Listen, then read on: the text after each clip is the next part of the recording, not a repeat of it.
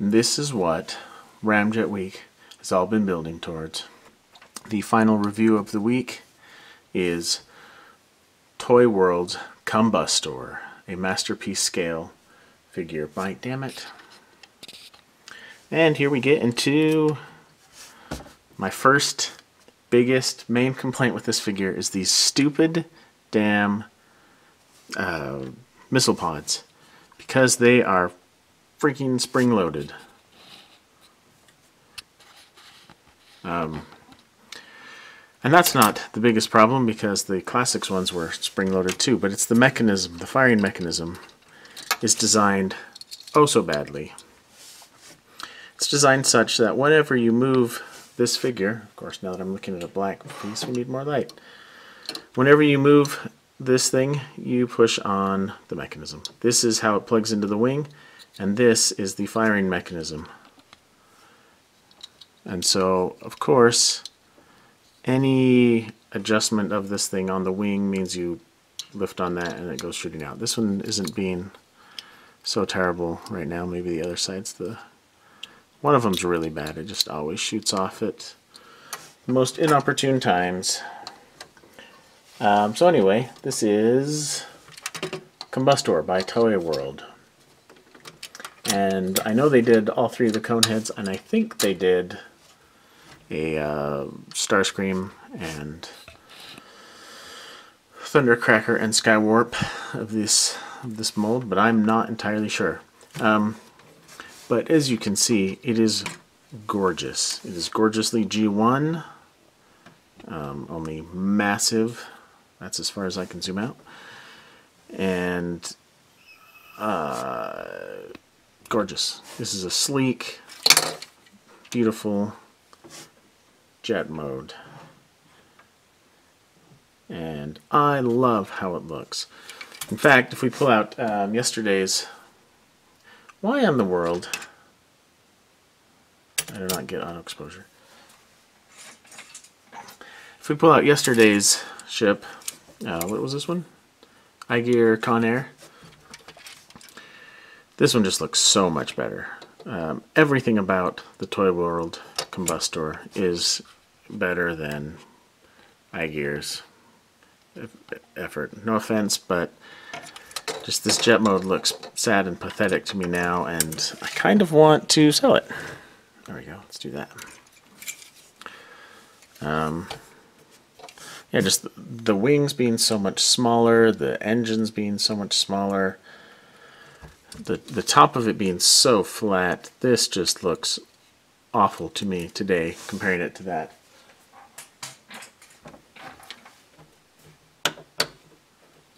Oh, see, there we go. Stupid freaking fracking missile launchers, because it just fires. Very poor design. Let's throw a Henkei Ramjet up here so you can see it follows the same design cues. They're just, 100 times more beautiful. It's got landing gears, and they are springy, boing boing, which is good because the way these ones store up in the feet, you have to pry this thing open, which pegs in so well, it's kind of a pain to get open. And you just fold it down in there, and it actually, if you can see in there, it actually collides with this, so you actually have to compress the spring to get it in there a little bit, which means that when you open it, it kind of pops out so you can get it. So that's great. The nose landing gear, however, is a different story. It's also springy, but it's two pieces, and this piece does not fit in the housing very well. It does spring. It's got a little door. But once you close this, you can never get that thing out. There's no way to reach in there and grab it unless you have tiny fingers. And now that I've put it away, I will never get it out again. Because I don't remember where I put my tweezers that I had to use to get it out. But it's in there forever now. So that's a minor problem. Another problem I kind of have with this jet mode is This side looks great, except for some screw holes there. If you turn the ship around to the other side, oh, there are all these screw holes. So the left side is definitely the photogenic side of the jet mode. But oh, I just can't get over how gorgeous this Ramjet is. I kind of wish I could overexpose it a little more so we could just see the beautiful maroon color. Let's see if I can get some more light. Zooming in a little bit, I think you can see the maroon is actually speckled and silvery, and it just looks really great in person. And I think the stickers or decals or whatever are kind of metallic-y too. Oh, I killed one of the skulls. This thing has 4 engines, yeah, whatever. They do show through on the other underside, which is in contrast to the official MP Ramjet, which I do not have. I actually do like this look better. This thing clips together in super solidly with, geez, that one's tight, with 2 exceptions that I was going to complain about after I put the landing gears away. But now I can't open this one. Oh, wow. Super tight, except this just does have a small tendency to droop a little bit. And these, because these, due to how they transform, this moves in around and this moves up and down, and these are the only things that just don't really peg in solidly like everything else. Other than that, this thing is super duper solid and just gorgeous looking. There is no way in hell I'm going to try to transform this on camera. It actually just took me 15 minutes to figure out how to do, looking at the instructions, because the instruction sheet is a bunch of different, 43 different steps the way they do it, although I think they have each hand individually, and it's such a tiny little picture, it's difficult to tell in some places what they're doing. When I was trying to go from robot mode to jet, this step here was not very clear on how to unpeg the canopy from the chest bit, because the instructions don't really indicate that it's pegged in, but it is pegged in super tight. Before we go on to robot mode though, I do want to point out the box. If it will fit on camera, because it has got some great artwork. Oh, that's as far out as we go. It's quite narrow because it comes packaged in jet mode, but then the box that this comes in from ToyWorld is twice this thick, because it comes with 2 of these little boxes, which are very narrow, featureless cardboard boxes. Because these little boxes contain this stand, 2 of these stands. It comes with 2 of these bases, which with the notches and the pegs over here, they can plug into each other, either to make one really big base or to make a a frame, a floor, and a wall, or whatever you want to call it. There's also some little doohickeys to help plug the 2 together so that it stays solid. And it has a stand arm, which, let's demonstrate it. For flight mode, refocus, can you see that little square there on his crotch? That actually indents. Let's see if I can find something to push on it with. If I can get the glare in there just right. This little bit is kind of spring-loaded. So that plugs into that knob, which is circular on the top and square on the bottom. And so that will hold it square, straight. And it is very tight, and I kind of don't like doing it. And then you plug these 2 holes into there. And they're very tight also, and so I kind of can't get it in there very well. But then it holds Ramjet, or Combustor, sorry, at a nice little flight angle, although, as you can see, there's quite a bit of wobble to this. And I don't really know what they could have done other than maybe mold a support line on it lengthwise. But hey, it looks neat when it holds still. Holds it at a good angle. I like that. However, like I said, it came with 2 of these, and one of the other stand arms, the peg has broken off there. So I don't know that I'll be able to use the second arm for display. So the transformation was complicated. I don't think it was as bad as the original MP, what is it, 3? Starscream and Skywarp that I have. But just because I was very unfamiliar with it and the instructions were kind of poor, I did have some trouble with this part. There were lots about it that I did like quite a bit. I don't know if I can show them off here. This center bit unfolds and ends up on the side of the canopy. That's the sides of his chest. The legs, rather than sliding, the thighs sliding into here, as on, say, Masterpiece Optimus Prime, which I hate because on mine is one of them's loose and it just kind of will collapse all the time. This actually opens up in a complicated, or actually the back. The back opens up in a neat fashion and they unfold, and the feet, here I can do the feet, that's easy. The feet fold up inside the fuselage as well, and that's really cool. And the feet are very heavy metal die-cast. So he kind of has a solid base to stand on, although because the wings aren't transformed, you can't stand up right now. So I will come back in a second after I have transformed this.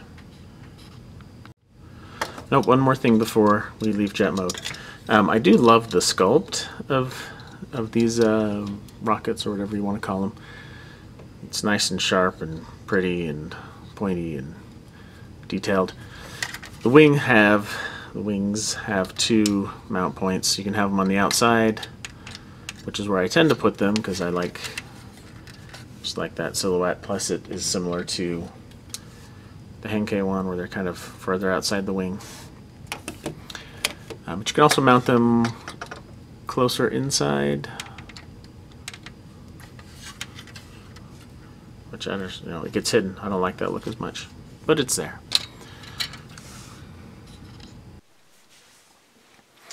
And here is Combustor in his robot mode, and it looks like he actually is still just slightly out of frame because he is big and tall. Here he is next to Henkei, which is tiny, and that is not in focus. Who else should we compare him to? How about Masterpiece Sideswipe? He towers over Sideswipe, as he should. And here is Masterpiece Soundwave. So he's a little bit big. I don't know how tall he's supposed to be, but I'm quite alright with him being a little bit taller than Soundwave. Here he is next to whatever Masterpiece this was. This is the Walmart exclusive version of the first Starscream thing, and wow, Ramjet's way taller. Also, Ramjet is at least 10, 15, 20 times better than this awkward piece of garbage. Fiddly. So enough of that stuff, although the deco's really nice. Although I wish this was a darker red. It's kind of orange. But ooh, the panel lining on the wings, fantastic. But yeah, that Starscream is, comparatively speaking, garbage compared to this thing. This thing is posable and pretty solid and huge and everything great in the world. He's got a good angry grumpy face. I don't believe that there were any alternate ones. If there are, I've forgotten about it because I didn't look in the package beforehand. So this robot mode is really where these stupid spring-loaded missile launchers becomes a problem. And I'd forgotten that the spring actually fell out of this one. And I'm going to rip it out of this one, and I'm probably going to super glue them shut, because again, the firing mechanism is the peg that attaches it to the figure. And this shoulder, and there we go. This shoulder the flap is independently movable, which is great, except, you know, it's attached to this in a stupid way. So whenever you try and adjust this, you're always making the missile fall out, or, you know, the spring-loaded ones shoot. They do still look cool like that, but, you know, they look better with the full tip. So I am more than likely going to just glue these suckers in, because this is aggravating. But other than that, robot mode, I think, is a pretty great success. Getting here was a giant pain in the ass. The leg panels that open up so that his legs can fold inside, they clip in so well that in jet mode I could not get them to unpeg. And I think to get this to work in robot mode, you have to unfold the top and the bottom, and then it can slide out and get out of the way. And this is neat, except you have to slide this hinge, and if you forget, you're going to wrench it open and break things. This was impossible to unclip. I seriously spent probably 5 minutes on each side trying to unpeg it, and then trying to work it into place correctly so it pegs in. It does peg in nice and firmly in robot mode, but that was a pain. Again, unpegging all of this center stuff so you could move it around was not as fun as I would have liked it to be. This is how the instructions tell you to have him: folding the wings back and folding the back wings back. But I mean, he's got this beautiful maroon. You might as well flip it out a little bit so you can see it. And it's got a double hinge there, so you could have it out forward, but then it will run into the arms a little bit more. So if you just flip it out a little bit like that, and I like to leave his wings actually all the way out, sort of give the impression of a cape. It does obviously make him a lot more wide and take up more shelf space that way, but I don't know, I just think he should have some color to him. The wings are on rails that you can slide up and down, so you can use this spur that is completely out of frame. So you can use this spur as a counterpoint to the inner one, so that he has a bit more balance.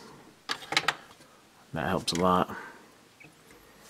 Ideally, these would have a pegging or a stop to the hinge at about 45 degrees. So it doesn't have to be all the way back, and it doesn't have to be all the way out. It can just be like that. I don't know why he feels like he's leaning to one side. He's a little drunk. But anyway, posability is really good,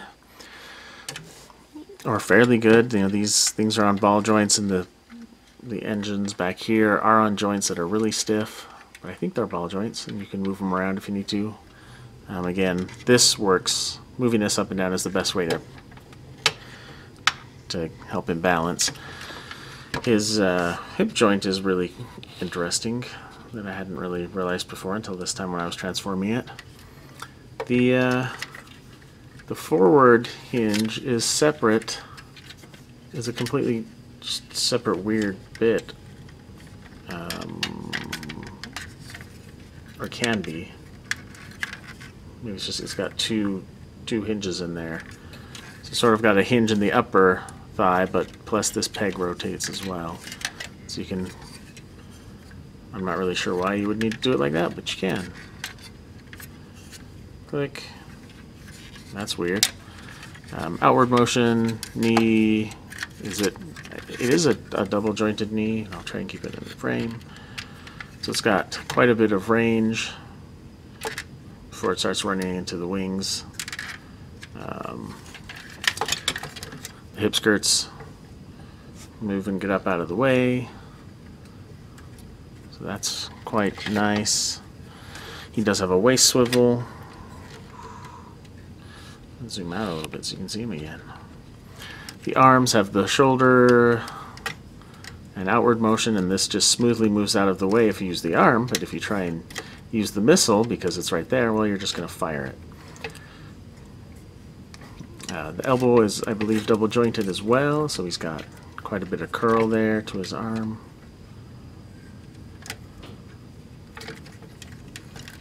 Bicep swivel, the hand swivels, and each of the fingers is individually jointed. Let's see if I can get him stand. Go back. There we go. I don't know if you can see that, but also it does not have the slot in his hand that, say, Soundwave and Sideswipe do. So he can't hold Soundwave's gun, and he can't hold Sideswipe's gun. And what he does have is, it looks like a 5mm peg outline. I'm not quite sure what you'd call it, but there. Can you see that? However, I have this Megatron with a 5mm peg, and maybe because it's not a perfect column, it's an oblong shape, it does not stay in his hand, and it would look comically undersized if it did anyway.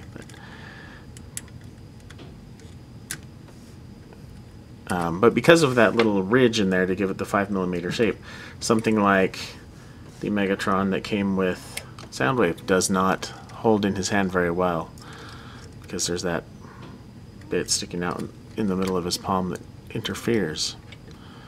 Oop, I just ripped his thumb off. But the fingers are individually jointed, so I don't know, you could do something fun like flip people off, or you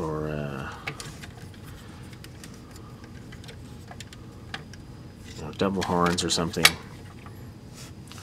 Although with the lack of a thumb now, because I just ripped that off. But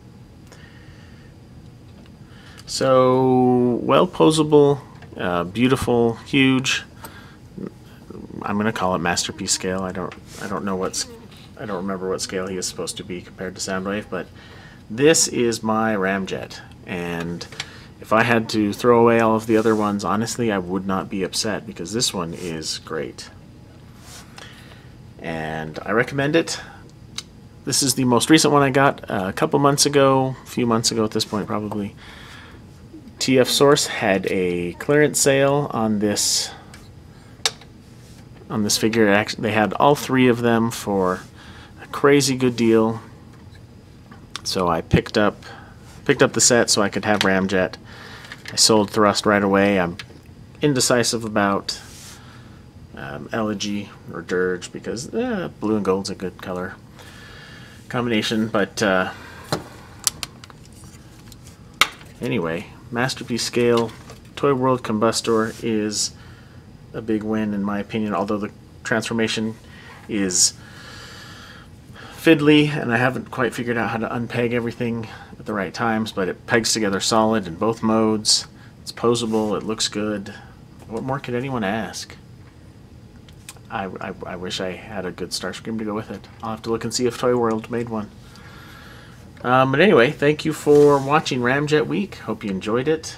I'm going to try to review stuff every now and again. This is actually one of my favorite figures that I purchased last year. I was going to throw some quick, best figures of 2017 out on Twitter, but because I always get too lazy and don't finish putting such a list together until February, I thought I'll try and review all of the figures this year that I thought were the best things I got last year. And Ramjet here is the first one on the list. So thank you for watching. Hope you enjoyed it. Feel free to leave me any constructive criticisms or feedbacks you have, and stay tuned for more reviews in the future.